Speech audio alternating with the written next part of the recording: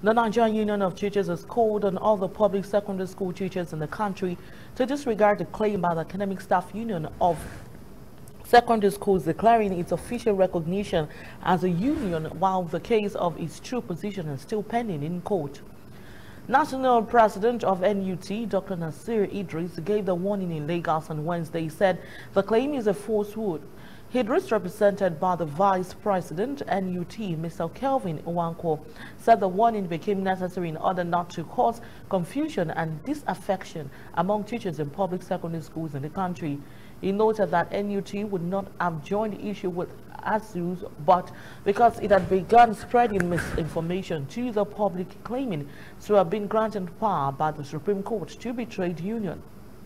The NUT president maintained that NUT remains the only recognized teachers trade union at primary and secondary school levels in Nigeria. Our stand now is that ASUS is not a trade union, and teachers of secondary school extraction should not join an illegal organization. The unsuspecting ones will fall prey to their antics.